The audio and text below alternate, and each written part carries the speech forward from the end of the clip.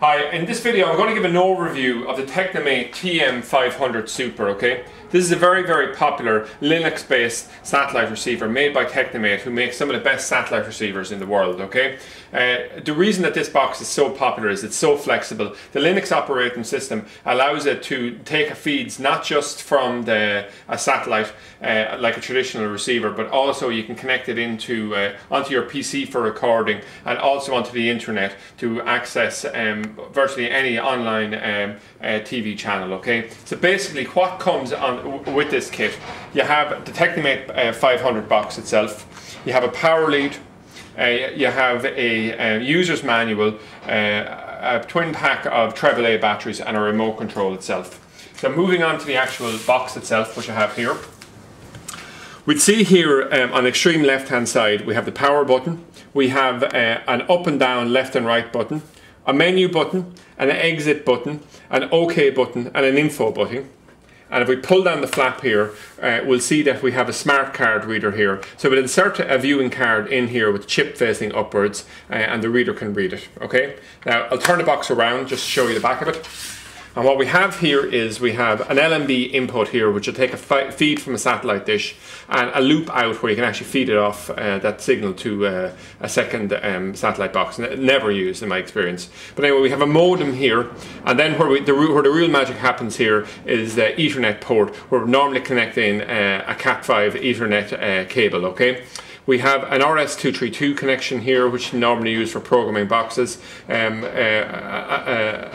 You have an SP diff here as well, which is digital output here. And also we have an antenna in where we could feed an aerial in, for instance, into the box with the iris channels. And then we have an RF modulator built into the box. So we could feed out the channels from the aerial along with the output from this box to a second room. Now it doesn't have a 9-volt output, so it's not possible to work a SkyEye off it unless you use something like a Tri-Link, which will create the 9-volt signal for you. Okay, so we have two SCARTs, one for the TV and another one to feed a video, a VCR output. We have an on-off button and we also have a power lead here. So what I'm going to do now is I'm just going to show you three basic connections, other than, well, four if we use an Ethernet connection, but we won't in this particular example, how to connect up this box, okay? So what we do now is we come along, and the first thing we'll do is we take, we have a satellite dish outside, and we take this connector here. What we'll actually do is we'll screw this in here and we'll feed it into the LMB input here, okay? So what we do here is we just rotate, so, and we have that connector in tight. And now we come along and we take our SCART lead here. And finally then what we have is a power lead here, okay? And we input it here. We make sure that the power plug is plugged in over here.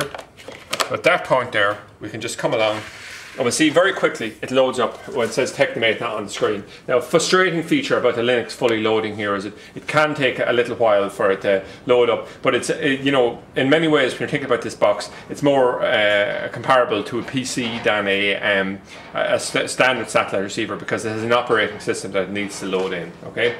So we'll just wait for a few moments here, and hopefully we'll be prompted with a series of menus about doing the initial install on this box.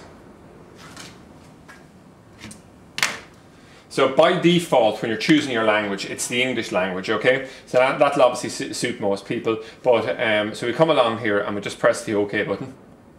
And this, the time zone here is Greenwich mean time, so that it's the same for Dublin as it is for London, things like that. So just simply hit the green button to save this.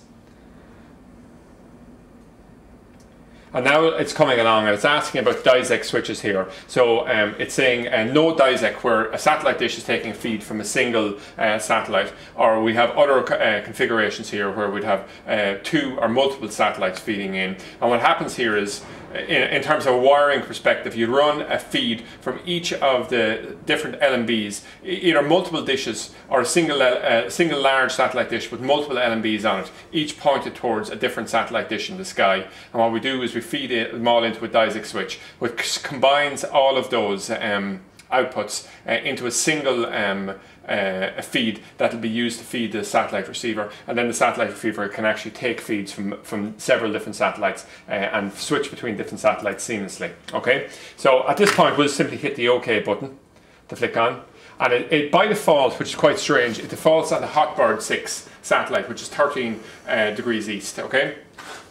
Now, why I find that a little bit strange is if the English language is the default, Hotbird is not an English language satellite. But if you come along here and press OK on it, Hotbird generally would be used by Polish, German people, well, certain thing, more Astra 1, but a lot of continental countries, okay? So what we want to do is come down to 28 degrees east, okay? So Astra 2 satellite, okay? So we find here, we have the Eurobird Astra. So what we do is we come to that point, we click OK, and then we press the green button to save that particular setting, okay?